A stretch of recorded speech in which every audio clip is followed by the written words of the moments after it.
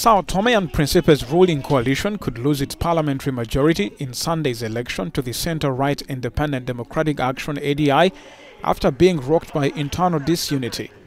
The center-left movement for the liberation of Sao Tome and Principe-Social Democratic Party has held a thin majority in the 55-seat National Assembly since 2018, thanks to an alliance with the Democratic Convergence Party.